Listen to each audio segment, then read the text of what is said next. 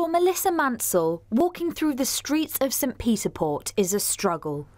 She doesn't know how she'll be feeling from day to day due to constant nerve pain. Sometimes it's a lot more bearable than others, and yeah, that just affects a lot of different aspects of life. You have the physical pain, there's fatigue, it affects muscle strength, etc. So there's a lot of challenges that come with that. Now at the moment I feel quite well sat with you talking, but this evening I might not feel well at all. I might end up in bed for most of the evening, or my husband might have to help me undress even. So variable, really is completely variable. You don't know what you're doing day to day.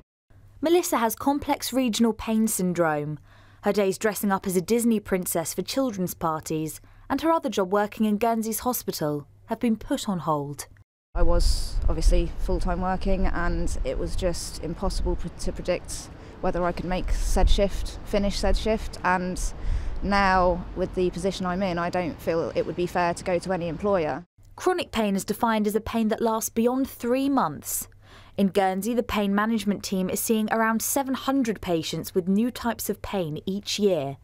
Numbers are also increasing by 10% annually due to the island's ageing population and more recognition of the condition. So, can you push me down, please, as hard as you can? Thank you, and again. The constant pain isn't the only problem. The impact it can have on people can be life-changing.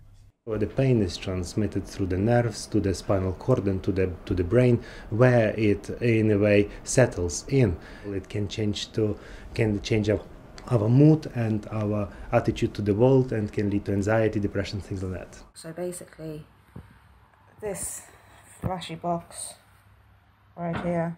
After researching her condition, Melissa has decided to have a spinal cord stimulator implant. This uses electrodes to override the damaged nerves. Should that be successful, I can come back and hopefully work with the physiotherapy teams here, rebuild the limbs that are affected, and try and just get a bit more consistency with my abilities and with how I feel. But Dr. Stefak, who has closely worked with this particular implant himself, warns the treatment offers no permanent fix. It's not a complete cure.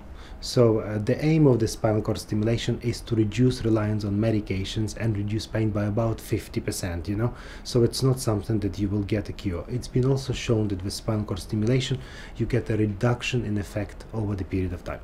For Melissa, it's already giving her a new lease of life. I have had my implant trial, and I'm going for the permanent implant tomorrow. And it's all going really well. At the moment I feel like the effects are really positive. I'm sat cross-legged right now.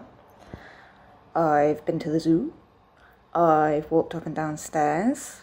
I've had lots of spasms in my leg, but a lot less pain. So yeah, it feels quite effective at the minute. A few months on, and Melissa's recovery is going well, allowing her to return to work, showing there is hope in the face of chronic pain. Annie Nolson, ITV News.